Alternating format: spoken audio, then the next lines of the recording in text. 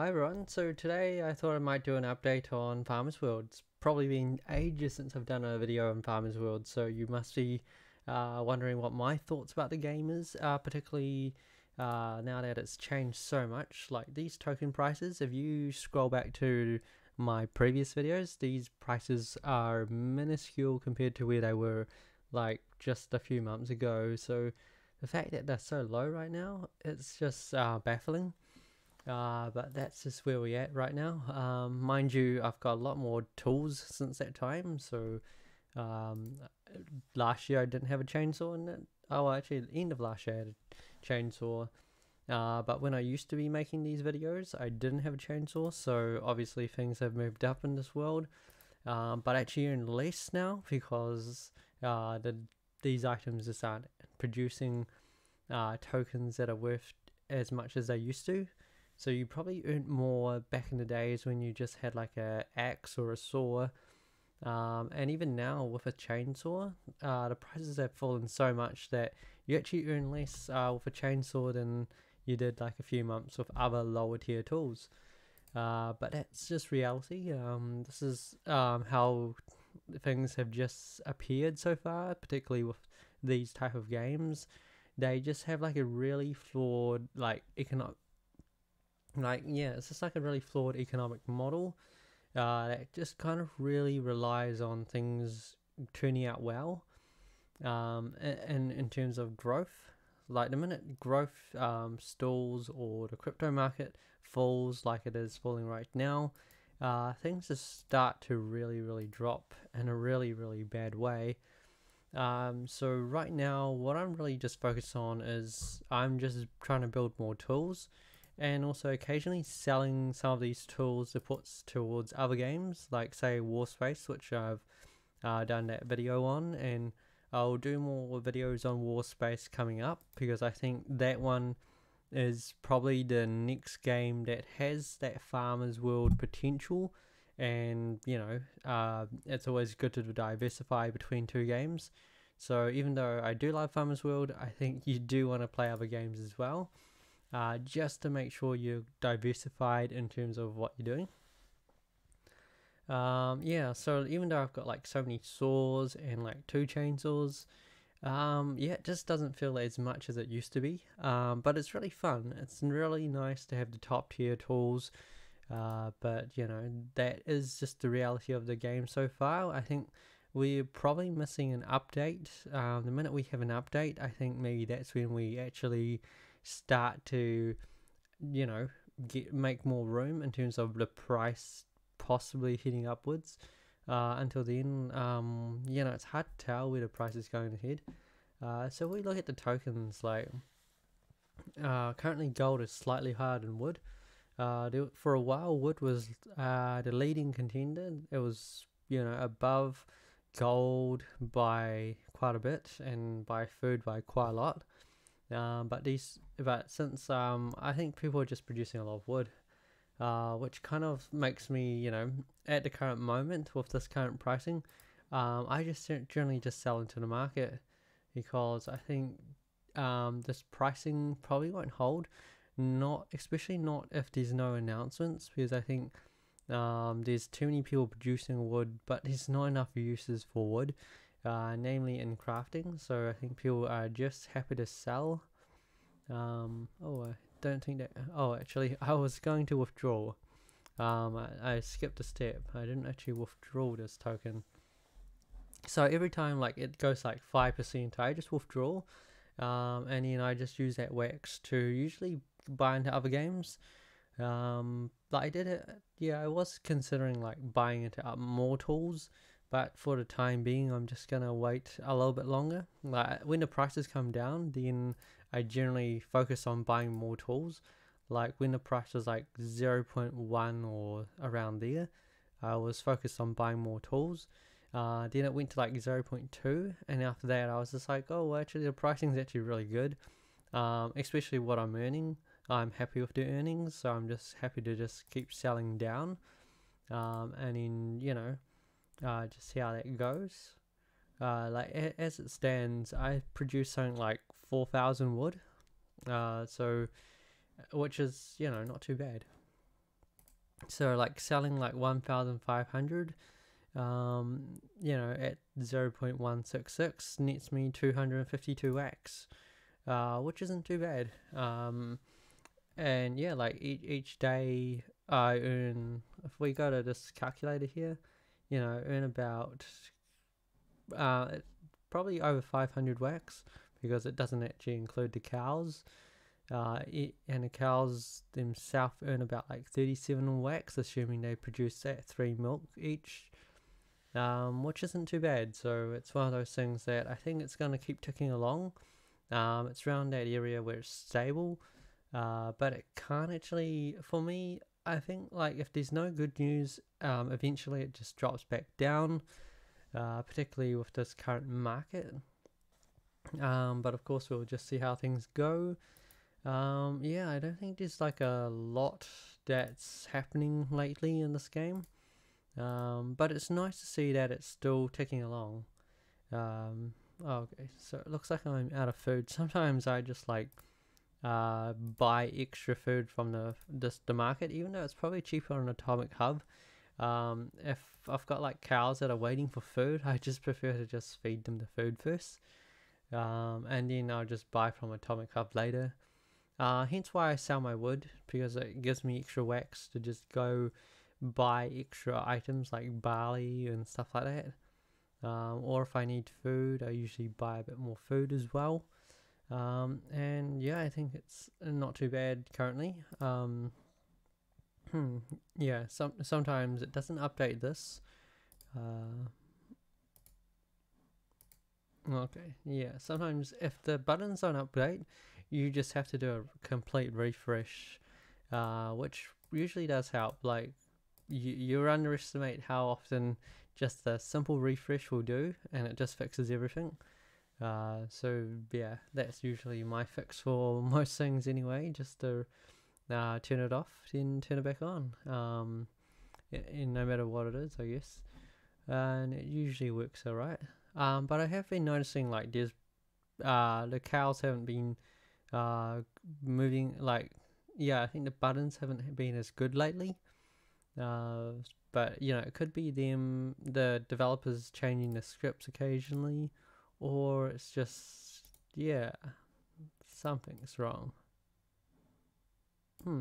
Okay, I swear I brought like, yeah, like, surely I brought like, okay, well, I'll have to investigate that later.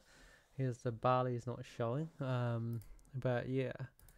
But in terms of the game itself, I think it's at a stable point, but it does need further features. Like, the developing team says, oh, they're coming up an update soon, but this update couldn't come soon enough, because the game's kind of stagnating too much, and over time the token's just going to drop back. Like, we're at a really, really good point at 0.2. But looks like we're gonna be drifting back down to these lows again quite soon, if things don't, if nothing good comes in. But yeah, we'll see how that goes. Like, I think the good strategy is when it comes down low, that's when you try to build more items, and when it comes back up, that's when you sell those resources that those items produce. And then you accumulate your wax, just to use for other things. Never underestimate what holding wax will do when you need it, especially when the prices are low, because it just opens up a huge opportunity for you to buy things when they're cheap. Hence why I just hold a bit more wax than I usually do. Just because, firstly, I'm holding the capacity. Like, I have 2 silver memberships, and basically it means I can hold 6 wood items, and I've got 2 chainsaws, 4 saws, and that's the max I can hold, so I can't really hold any more. The strategy is eventually I'll produce another chainsaw, so I'll, dispose of these saws over time. Currently I'm not that motivated to change it yet.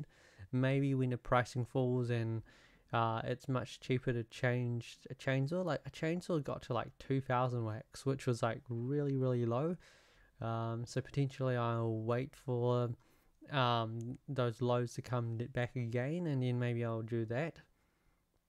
Yeah, looks like food's not doing too badly. Like food is actually, a fishing boat actually earns more than a chainsaw. So sometimes never underestimate these cheaper tools. That sometimes it just takes a change in pricing and they do better.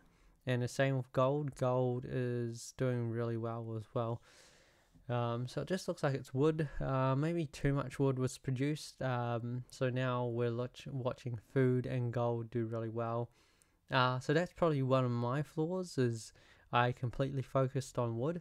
Though I kind of enjoyed the part where I've got 2 silver memberships, and that means I only have to check on this every 5 hours. Whereas if I start from scratch with these other items, I gotta mine it every hour. And yeah, I think if you've been in these games for so long, you just don't have that motivation to mine every hour. So that's just how I feel anyway. But eventually I do need to head into food. Gold memberships are a bit too expensive, so I probably will never head into that. But for fishing boats, I'll probably get into that eventually at some stage when things are cheap enough. But yeah, I think farming's not too bad. If you do, well, yeah, barley, 26 wax per barley, or 39 per corn. So that's always an option. Chicken's not really not worth it. 7 days and you get 68 wax. At least for the barley you can do like 8, so at least the earnings is a bit better. But yeah, sometimes I'm not that motivated for farming. Like I think I accidentally did 1 barley because I was just like, oh, actually I was trying to buy to feed my cow, and then I actually brought 1 seed. So I'm like, oh, actually, all right, I'll plant that 1 seed, because well, that's, yeah, I think that's all I really want to do at the moment. I think I'm just happy to come back every 5 hours. As you can see by the 5 here, currently it's at 0, but once it goes 5 out of 5, I come back, I click and collect, and then I'm off again to do other things, or play other games, or go research something. And yeah, that's about what I do on Farmers World these days. So in a way I'm active, but not that active, because there's not really a ton left to do. Yeah, I could be more active, and I could also do the farming stuff as well. But I think I'm at the stage I'm pretty happy with just the wood tools. But yeah, let me know what your strategy is. Are you still playing Farmers World, or have you moved on to a different game? I am playing other games. I'll probably do videos on those games as well. But I think Farmers World probably is by far still the good one, the best one, because it's just holding up so strongly. But I think Warspace has a possible chance that it's going to be a very strong contender when it comes to the gameplay and the profitability. I think Warspace is possibly a good one. But there's mixed opinions, of course. Some people think it's good, some people think it's bad. But at the end of the day, I think the game hasn't launched yet, so we don't know. And same Farmers World, everyone's got mixed opinions about Farmers World. Some people think it's good, some people think it's bad. At the end of the day, like, I think it's just up to your own perspectives. Yeah, like, I found it good anyway. Like, I thoroughly, technically, I enjoy these kind of strategic, economic type of games, whereas some people might not, and that's very fair. But yeah, I think that's really all I have to really say about Farmers World, because not really much has happened. There's not really many big updates. Like, literally, when I made those videos like a few months ago, that's when farming was already in. And I think that was basically like the last feature that really came in. They have put like 2-factor authentication in here. So you can always like enable 2-factor authentication. And that just provides you a bit more security. Like, I'll probably be doing that eventually.